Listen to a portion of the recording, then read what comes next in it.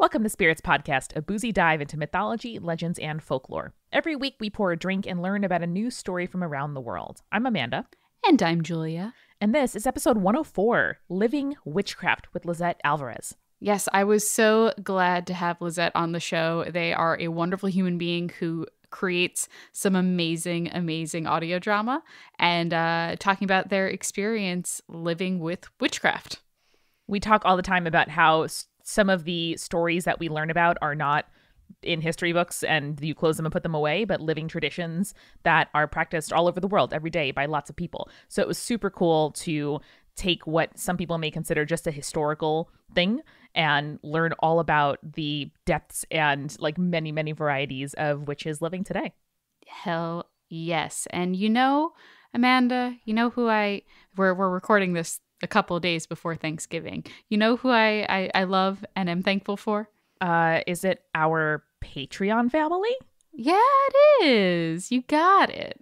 Especially our newest patron, Rebecca, thank you and welcome. And our supporting producer level patrons, Philip, Julie, Christina, Eeyore, Josie, Amara, Neil, Jessica, Phil Fresh, and Deborah. And of course, those legend level patrons for whom we brave the post office every dang month, even in these very gifty months. Stina, Jordan, Jess, Sarah, Zoe, Sandra, Audra, Mercedes, Jack Marie, and Leanne. We are just so thankful for you. We will give you the biggest pieces of turkey or tofurkey if that's more your style. Man, I had like a vegan stuffed like cranberry stuffing inside an acorn squash one year at Thanksgiving when I was vegan. It was so good. Dang, son. Julie, what were we drinking during this episode? That's a great question, Amanda. I decided to make something, in my mind, a little bit more witchy. So it's a absinthe-infused cocktail of my own creation. It sure was. It was delicious. Can't recreate it, but I enjoyed it at the time. Nope. I will try and do something close for our patrons who get our recipe card level, but it won't be the same thing because sometimes you just want to get frisky with your cocktail making. Most definitely. And this week, instead of recommending like a podcast or a TV show, obviously Julia and I are both watching a lot of Great British Bake Off. I actually wanted to recommend in this season, whether you are traveling or doing traditional stuff or making a new tradition or just being like, no, this is my day and doing your own thing. I love to take time to do like big picture thinking when I'm traveling, especially, or on holidays, or on staycations, or snow days. Something about being outside of my normal routine really helps me to be creative and to think about big picture projects and stuff I otherwise wouldn't think about in the like day-to-day hubbub of life. So this week, as I am traveling, I'm going to be carving out a little bit of time in my destination city to hang out with my laptop and get some good coffee and think about what is next for me and the show and Multitude. Oh, Amanda, that's so sweet. I love that. Thanks. You know what else I love? Our sponsors. And we're sponsored this week by Backblaze. You can get a 15-day free trial by going to backblaze.com/spirits. And we're also sponsored by Calm. You can get 25% off a Calm premium subscription at calm.com/spirits. And every day our art is sponsored by those beautiful, lovely human beings who support us on Patreon. And every week we, give you another way that you can support the show or encourage you to check out something that we recommend. But honestly, the fact that Julia and I can be making a living, that we don't have to take days off of our day jobs to try to travel and spend time with our families, it's just all brought to us by those of you on Patreon. So thank you, patrons. You're all wonderful. And if you're listening to the show and you have a couple of dollars to spare once a month, maybe consider pledging to our Patreon at patreon.com/spiritspodcast. Yeah, we are deeply thankful for you. We are thankful to each other and to Eric and for all of our Multitude fam for being in this wild journey with us. So we hope that y'all have a wonderful week if you're celebrating. And if not, that November weather doesn't treat you too bad. But in the meantime, enjoy Spirits Podcast, episode 104, Living Witchcraft with Lisette Alvarez. Amanda, we are joined this week by Lisette Alvarez, who is the producer of Kalila Stormfire's Economical Magical Services, one of my favorite podcasts at the moment. I'm a sucker for audio drama and also witches and just everything that is going on with that whole podcast. And so, Lisette, welcome. Thank you. And economics, very important. We don't like capitalism, but we do like business. Yes. Well, we all got to mix the monies, right? In this capitalistic hellstate. Yeah. Mm-hmm. Yeah. No, I'm happy to join you guys. I'm really excited to talk about some of my favorite subjects, including the occult. Ooh. So do you want to start out with maybe telling us a little bit about yourself and your background and then what topic we're going to be talking about this week? Yes. So again, my name is Lisette Alvarez. Among other things, I am a producer of Kalila Stormfire's Economical Magic Services. I am also a voice actor for Magic Kingdom, which is also a very magic-y, Disney-y type of podcast, an audio drama, which has been very much me tapping into my child self, which is a magic of its own. You're one of the few people that can get away with sounding like a small child, yes! And it's very impressive. I have a lot of fun doing it. It is tapping into the Disney child that I always am.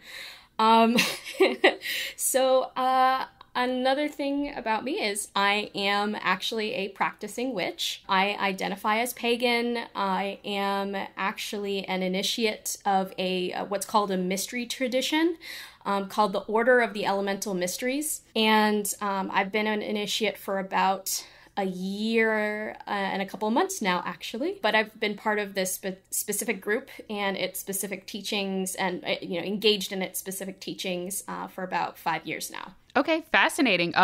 What did you grow up? What was your background kind of growing up in the religious sense? Okay, so it's kind of interesting. I am half Canadian, half Cuban. I'm a military kid, so moved around a lot. And honestly, when it came to religious and spiritual upbringing, my mom's family was mostly agnostic, atheist, and my dad's family was different. The Cubans, so even for Cubans, and Cubans are also super witchy in general, they tend to say that they are Catholic. My family was not Catholic. My grandmother and grandfather were actually part of, and actually ended up being fairly high up in a Catholic adjacent religious tradition called the Rosicrucian Order.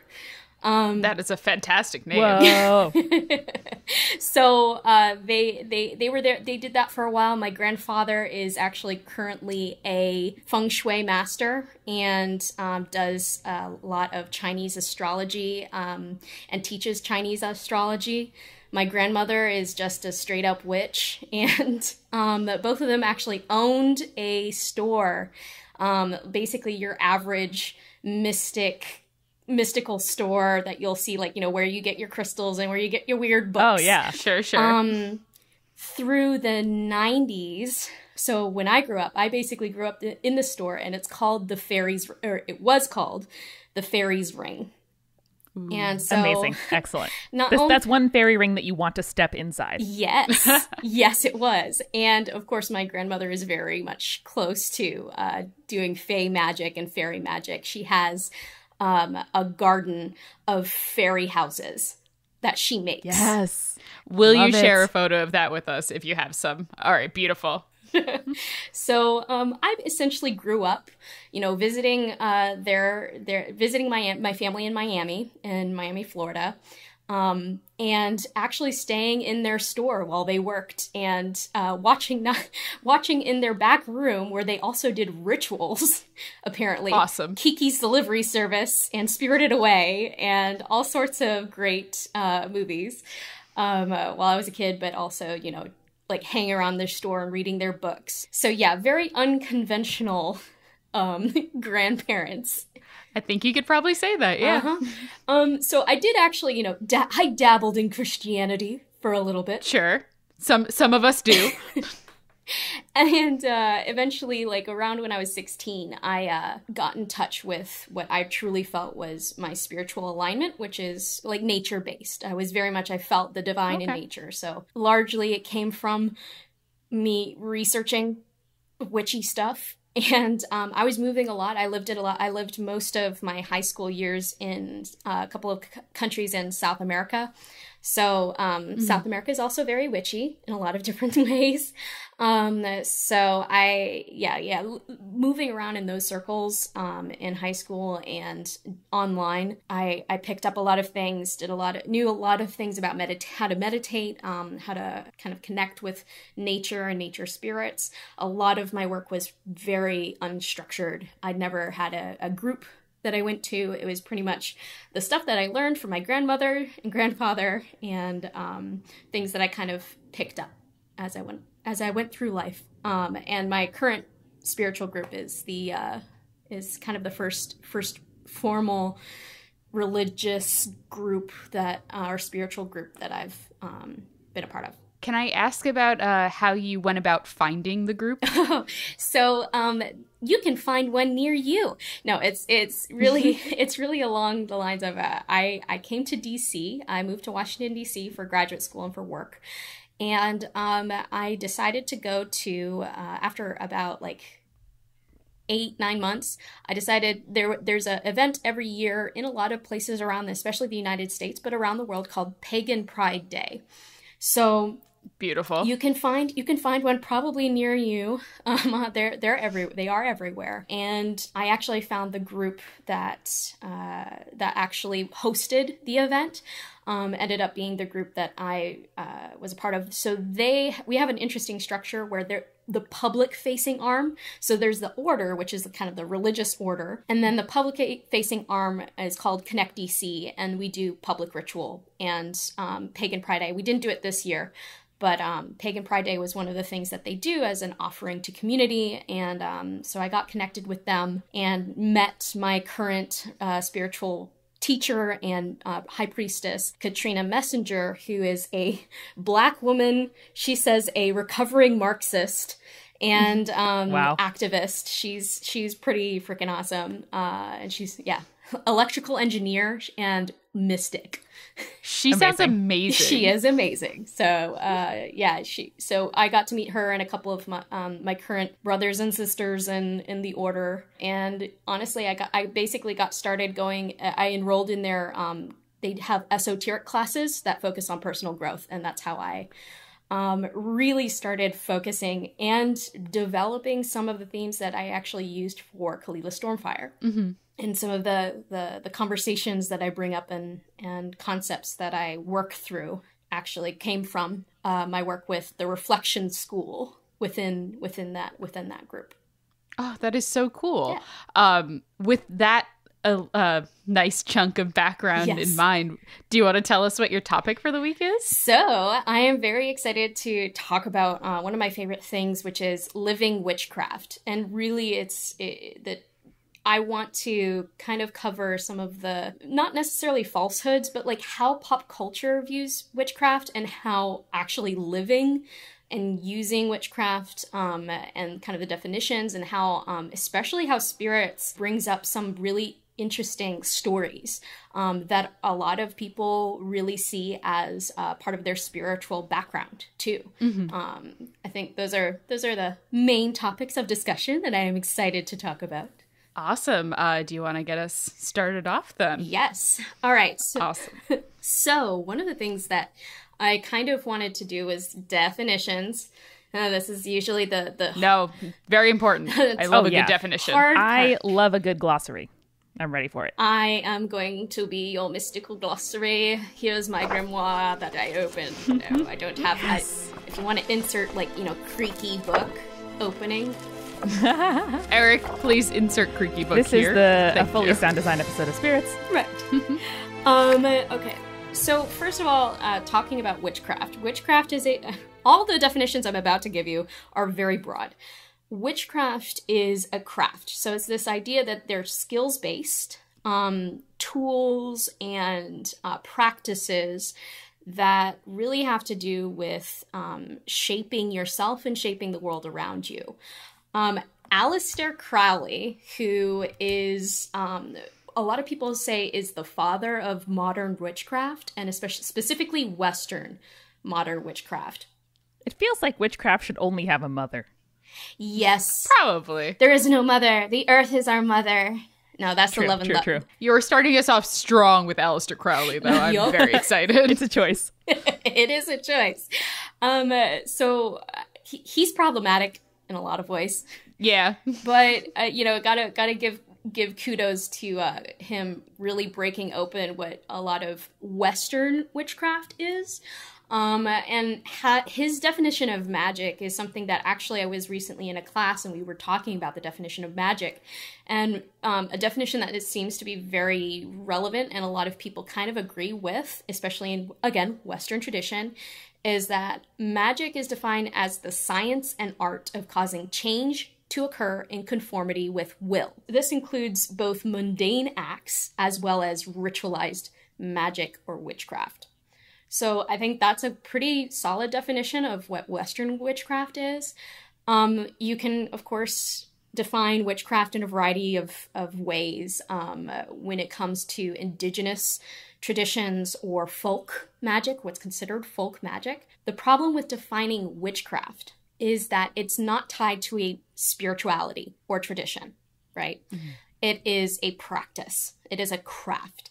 So when you talk about, for example, folk magic or folk witchcraft, you can look at like Appalachian magic, and most of the people who practice it will call themselves Christians, right? Mm-hmm. So and especially even if you go to West Africa, to like Burkina Faso, a lot of the people there will consider themselves aligned with Islam or Christianity, and they will still practice what we may define as witchcraft and folk traditions or magic, right?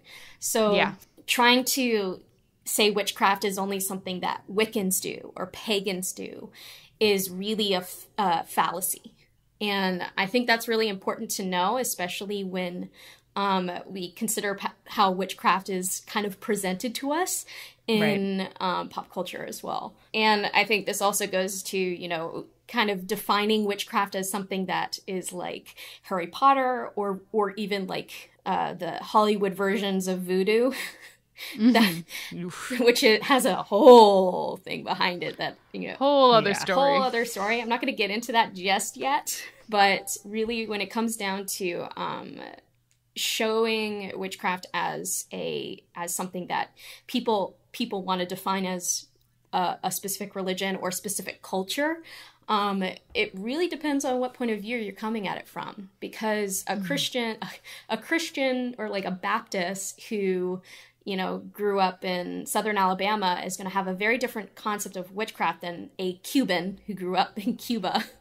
Especially in areas that have that really weird syncretic tradition of Catholicism. Might it be useful to think of witchcraft almost as like analogous to prayer, in that it can be like the concept of prayer, what it looks like, how it's used, how it's practiced, depends entirely on kind of the framework, like the religious framework in which it's being understood? Sometimes. I think that's sometimes useful. And for certain practitioners, that is it's very close to how they define witchcraft. There are witches who are atheists.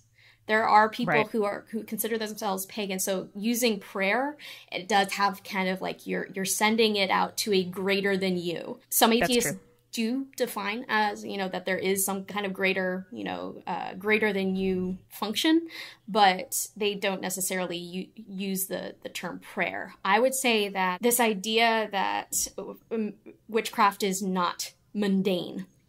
There is a lot of things that people, I know my group specifically, we talk often about using witchcraft to change ourselves. And you can use psychological terms to define what we're doing as witchcraft. You can also go to psychology and like Carl Jung, and he was big into the occult. So a lot of those concepts, it really is, it's very amorphous. It's very porous. There's a lot of concepts of witchcraft that really don't defy definition, unfortunately, as I'm trying to give you a definition. All good things do, though. Yes. So I think that covers the definition aspect of I think of witchcraft specifically. And that's, of course, not to say that every folk tradition or every indigenous religion has something like witchcraft.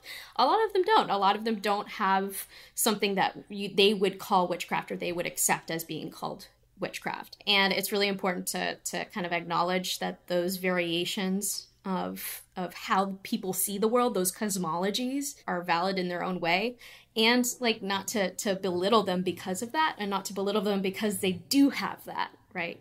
Sure. How do you define pagan? So pagan is also one of those hard to define.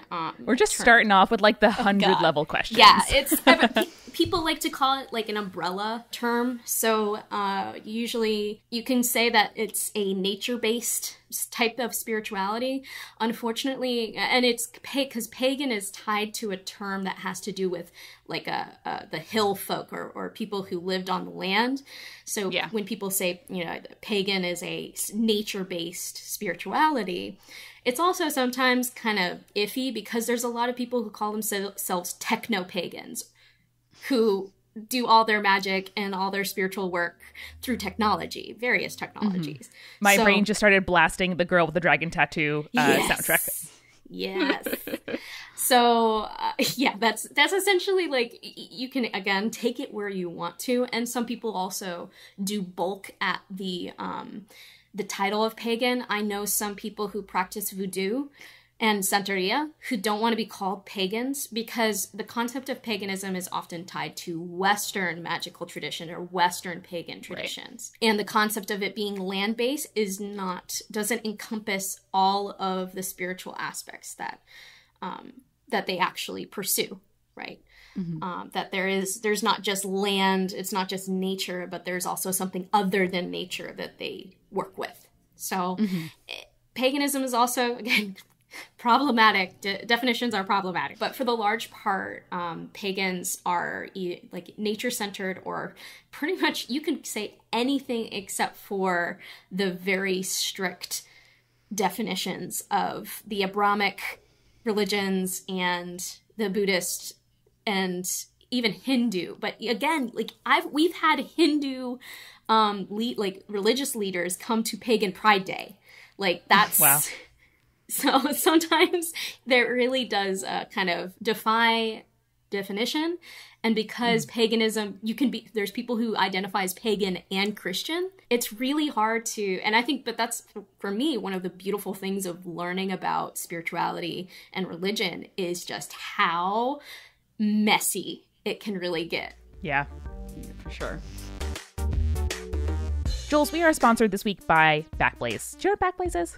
I do. Isn't that a place I can put my things and I back them up, and then if my computer crashes, they're not just gone? Exactly. It is that little icon in the menu bar of your computer where if you drop it or spill a glass of whiskey on it, as I have done in the past to a computer, you are not totally screwed, because Backblaze gives you unlimited cloud backup on Macs, on PCs for just $5 per month. This genuinely is one of the best things that I pay for every month, because Backblaze makes sure that my music, my photos, my videos, all the videos that I create, the documents, like all of my multitude stuff is all backed up. It is all safe. If I ever had to restore them, I could download them from the web onto any computer, or have them mail or even overnight a hard drive to me with all of my stuff on it. It is safe. It's amazing. We love Backblaze. And you can try a 15-day free trial at backblaze.com/spirits. Amanda, hasn't Backblaze restored an incredible amount of files too in the past? We are told that they have restored 30 billion files for people, which, whoa. That is amazing. That is so cool. And listen, the software just works. It doesn't annoy you. It doesn't upsell you. The billing just happens. It doesn't take up a bunch of memory or Wi-Fi time on your computer. I love Backblaze. We love the team. We love the service. So check it out. Absolutely free 15-day trial at backblaze.com/spirits. We're also sponsored this week by Calm. Amanda, do you get stressed like me? I know, it's a funny question. Yeah. How about sleep? I have trouble sleeping a lot. Last night I was up till 3:30 in the morning worrying about stuff I did in the past and can't change. Same here. That's why we are so excited to partner with Calm. They are the #1 app for sleep, meditation, and relaxation. So Calm gives you the tools you need in order to live a happier, healthier, and more mindful life, which don't we all kind of need that? I sure do. So just 5 minutes of Calm can change your entire day. If you head to calm.com/spirits, you'll get 25% off a Calm premium subscription, which includes hundreds of hours of premium programs like guided meditations for issues like stress, anxiety, focus, relationships. They got everything. They also have sleep stories, which are like bedtime stories for grown-ups, and there is so one cool. called the Nordland Night Train that I am obsessed with, and it is only for premium members. So if you want to check that out, definitely gotta go do your trial. Seriously. So for a limited time, Spirits listeners can get 25% off a Calm premium subscription at calm.com/spirits. This includes an unlimited access to all of Calm's amazing content, and you can get started today at calm.com/spirits. Thank you so much, Calm, and thank you to Backblaze. Now, let's get back to the show. I did want to eventually touch upon, like, pop culture in Witchcraft. Yes, please, because when you suggested this, you talked about ghost hunters, and we talked about how Zak Bagans can fight me in a spaghetti warehouse parking lot. Anytime, Zak, any state. Anytime, Zak, anytime. I'll set up the Patreon. That's our final Patreon goal, is just to get That's Zak Bagans to fight me in a parking lot. So, fun story. I was on vacation, and I don't have cable, so I haven't watched the Travel Channel in a while. And I love the Travel Channel, though. And until Ghost Adventures come on. And then you just want to fight Zak Bagans. That's exactly it. So when I was in college, I actually loved watching Ghost Adventures because it was on Netflix. And I just it's very watchable. Yeah, it's very bingeable too, especially when you're making terrible decisions at 10 p.m. alone in your apartment. So aren't we all in college, yeah. Really? So anyway, I'm on vacation. I'm in a Airbnb that has cable, and I decide to watch Ghost Adventures with my partner, and the two of us are watching and making fun of it. And it is set in in Oregon. They are at this kind of abandoned town. So of course they film it at night, and they bring a priest, and they bring in people who say that they've been possessed by the evil spirits who are there. And I'm like, yeah, this is basic Ghost Adventures. Make it as spooky as possible. Yeah. Just do it up. And priests make everything 20% creepier. Right. Most definitely. It's not The Exorcist, it's The Exorcist if it was in Oregon. And outside in an abandoned town. Yes. So, of course, Zak is doing his whole I'm also getting possessed and feeling bad things, and of course this is all fun and games until they start talking about they ask the priest and that if there's any groups that have been doing stuff that they know of, and they're like, yeah, so apparently there's these group of witches. And some people say that they've come here directly and done mysterious ritual. But they said that every year they have a camp of witches nearby, and they're right nearby. And Zak's they're right here. They're over there somewhere. And they're so they keep talking about this, and they even say that they tried to interview some of these witches, and they wouldn't want to say what are they hiding? What are these witches hiding? And as they're talking about this, I'm like, this, you know what? This sounds, I'm pretty sure, they're not lying about the witches gathering part, because there's a lot of witches in the Pacific Northwest. Sometimes they gather. Sometimes. Yeah, no, there's actually, there's gathering. So I kind of looked this up. I actually Googled it to see if the town was near any event that I was familiar with. And turns out that something called Reclaiming's Witch Camp happens every year right near this town. And witch camp is basically a, spiritual retreat for witches. Specifically people who actually, my tradition kind of takes a lot from the reclaiming tradition, which is a lot about ecstatic ritual and self-development and justice magic and some pretty cool, fun stuff. So when I heard this, I was just laughing. And we actually had to turn off the episode because I was like, I need to tell everybody that Ghost Adventures did an episode talking about... Hold my beer. I have news. There's nothing like going on a retreat with a bunch of your friends and colleagues, and then someone from Ghost Adventures wants to interview you. That would just ruin a retreat. Yeah, or like, I don't know, privacy and safety. So apparently, there is a article, and I can probably also share it, where please. It's called the Wild Hunt. So it's like a pagan centered kind of magazine, like online magazine, and they did an article saying like, hey, Ghost Adventures tried to interview the pagans, and of course the pagans were like, fuck no, we know what you're going to do to us, or like, we know exactly how you're going to portray We us. know the villain edit you're going to put on this. We know what's up. Yep. So they kind of like, damned if you do, damned if you don't. And, yeah. So this kind of goes into the whole, pop culture, how the occult is seen in majority culture. Mm-hmm. So I have a lot of feelings about that. Personally, I have definitely like struggled against certain people's preconceptions of my religion and my spirituality. From the joking aspect, like, do you sacrifice a virgin every Sunday? Yikes. I mean, like, someone would probably notice if we did. I know. Not gonna lie. And we do have we joke around in my group that like we have a specific, it's hard to find a virgin these days. Like, that's true. It really depends on how specific you are with your level of like what makes a virgin a virgin. Exactly. So as long as you haven't done at least one thing, you're considered a virgin. So it can still work.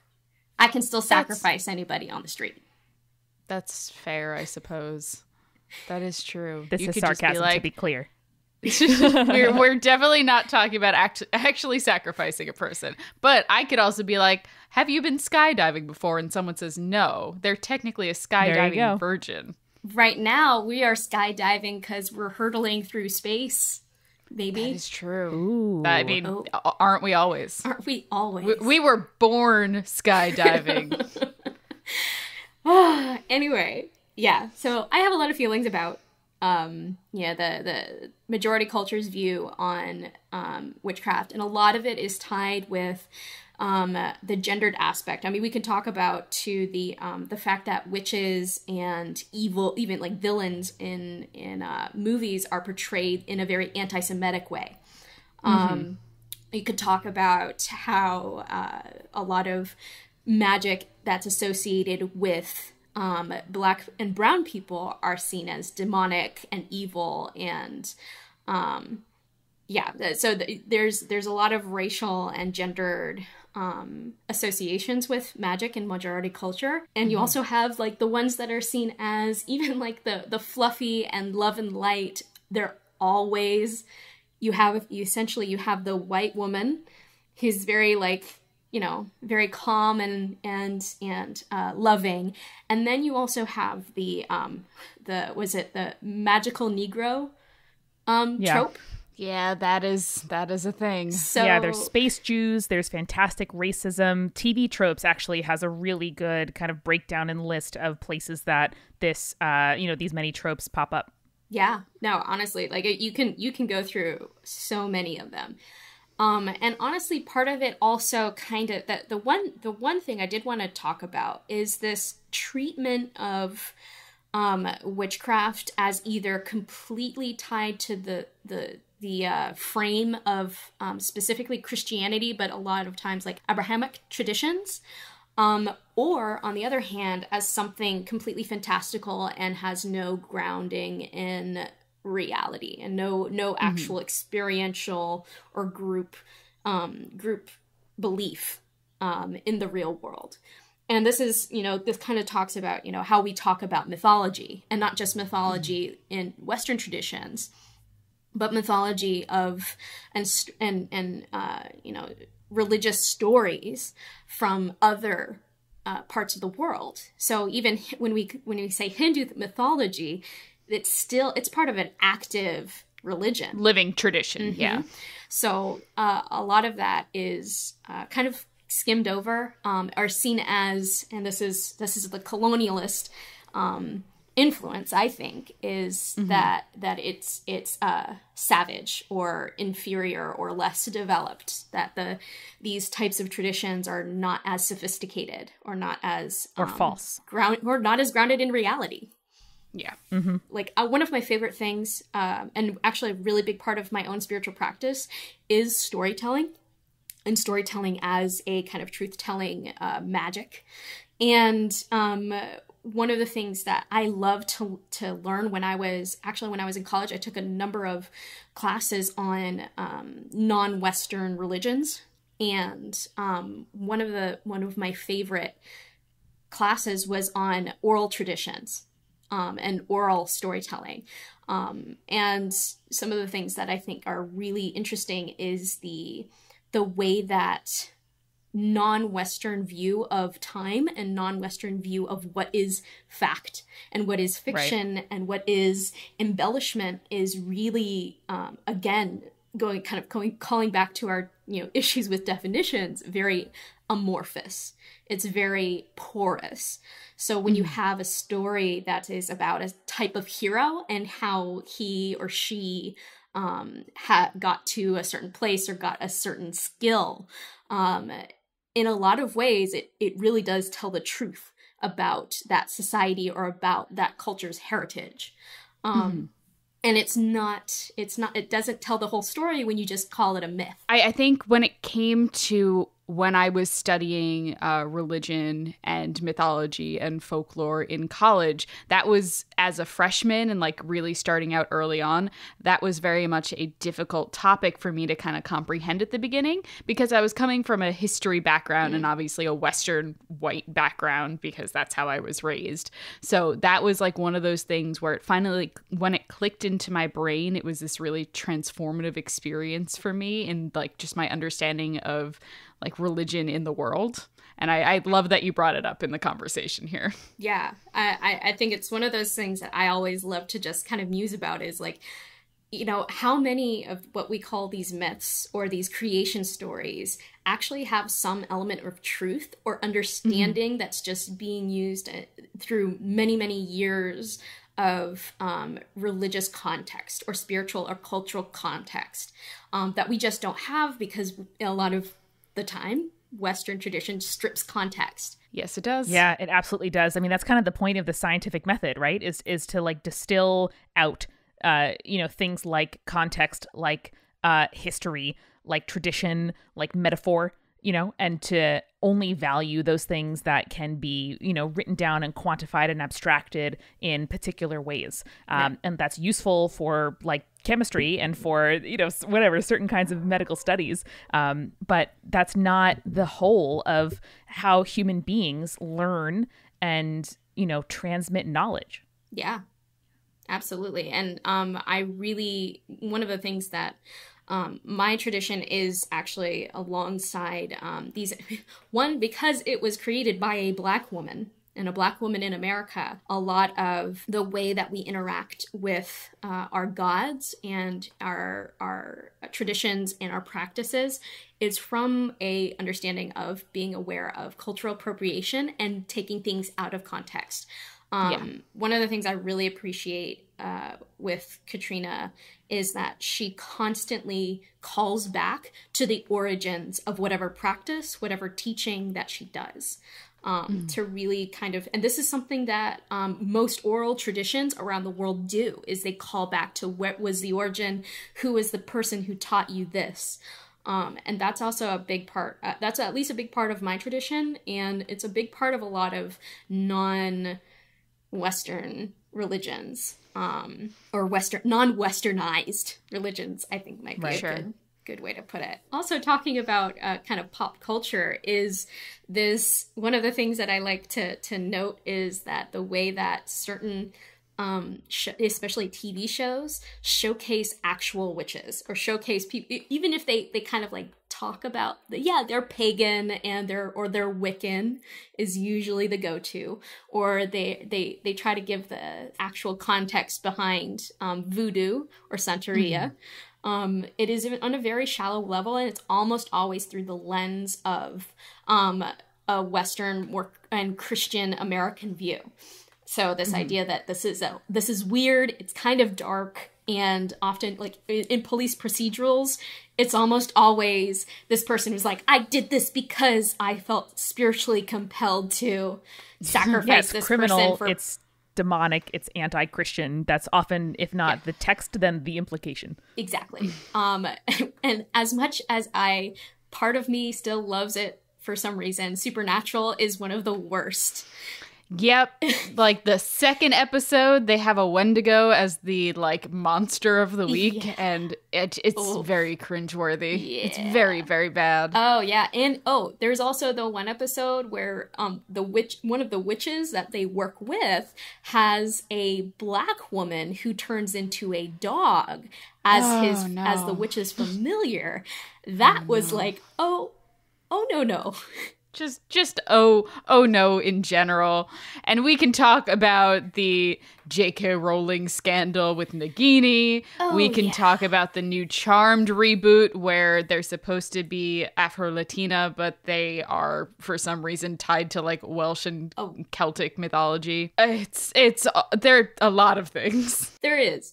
And one of the things that and I actually did this with Khalifa Stormfire is, and I had this conversation with one of the sensitivity readers, was a reasoning behind why Desiree, one of the characters in my show, is a Black non-binary person, and they are very connected with Aphrodite, a Western Greek goddess, right? And a lot of this is something that I've had a conversation with a lot of people, which is, especially in the United States, the primary context with non-Christian religions is Western gods. So the Celtic gods, and anything that, especially if you're a millennial and you look up paganism, I know so many Black and brown witches who have Western gods as their primary deities. And it's really only until like recently, including myself, where people actually feel comfortable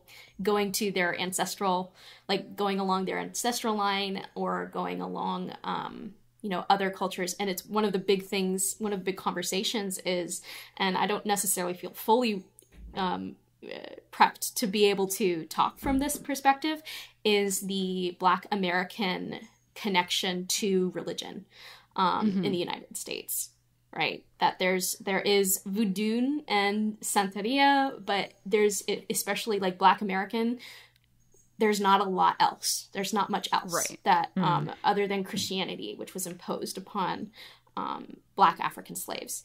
So I think there's a big there's an important conversation to be made, not only about traditions that are being kind of brought forward, that are brought from the past, like what we consider dead religions like Greek mythology, even though the Greeks still do practice.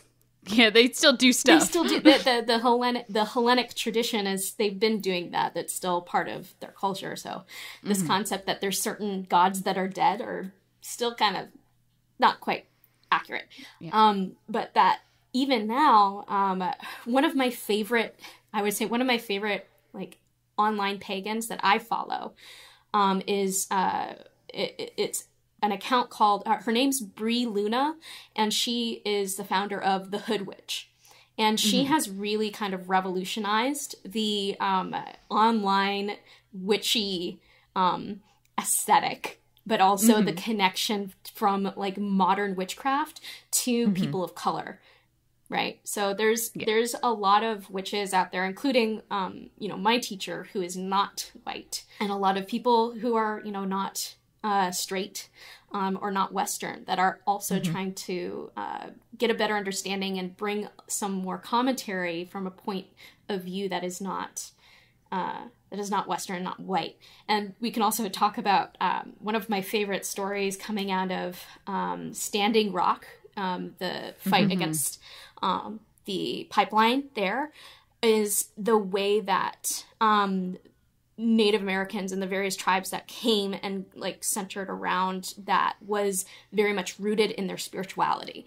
And it was a very visible view of what an indigenous religion can inspire within their own activism. And I know my order and a lot of the groups that I've associated with also root their magic in activism. So, and their witchcraft and activism. I love that. I know recently people have, popularized the hexing of certain public figures. There was just an article out today about a woman being like, oh, well, it's a rough time to be a Republican because witches are cursing Brett Kavanaugh. I'm like, oh, yikes. Yeah, all right. Try again. Yeah. All right.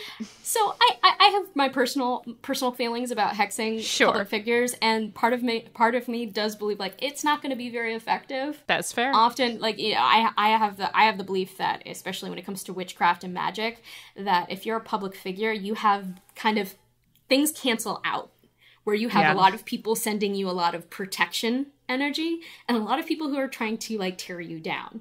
So it kind of all cancels each other out. So I don't participate in that necessarily. And honestly, I think the people who actually are doing magic that will work don't talk about it. That's probably true. And that is something that we see in pop culture as well, is magic and witchcraft are kind of coded as like secretive because they are either illegal or covert or like private. And the implication is like, oh, and they should be because they are not like, quote unquote, like normal or mainstream. Right. So it kind of surprised me initially to hear you talk about, public performances or demonstrations or public good actions that are part of your community's, values. So can you talk a little bit about how the kind of like personal to public split of your personal practice? Yeah. One of the things that we learn in our tradition, and that I've actually learned outside of the specific tradition, is kind of like the powers of the witch. And I think it's called the witch's pyramid. Don't quote me on that. But there's like kind of like the 4 powers of the witch. It's to know, to will, to something. And then the last sorry. No, I love that. And to be silent is actually a power of the witch, considered a power of the witch. And so this idea that you really do have, it might be to love, I can't remember. It's something. One of the things that I know that I've worked with my group on is that we have multiple layers to the way that we work. So we have our public arm, and because we believe that if you can work on yourself all you want, and this is a very Western belief too, this like self-actualization, individuation, stuff like that. Right. But if you do not act with your community, if you do not give back the stuff that you've worked on, if you're not able to then go out in the community and like kind of work with that with your community, you're not really fulfilling that aspect of being human, right? So we do this public arm as a service to our community, in the fact that our community in return has already helped us with our own self-actualization and development. So there's that aspect of giving gifts kind of to the community and providing services and support. And then on the other end, I am part of what's called a mystery tradition. So I can't talk a lot about it. But it really comes down to being silent and actually holding things. One of the things I can say, and this is something that my teacher, Katrina, always says, is I can ask anybody, what is mystery? Like, what is mystery? Like, how do you define mystery? And her answer is waving a hand right in front of your nose and saying it's right there. It's Wow. always I right like there. that.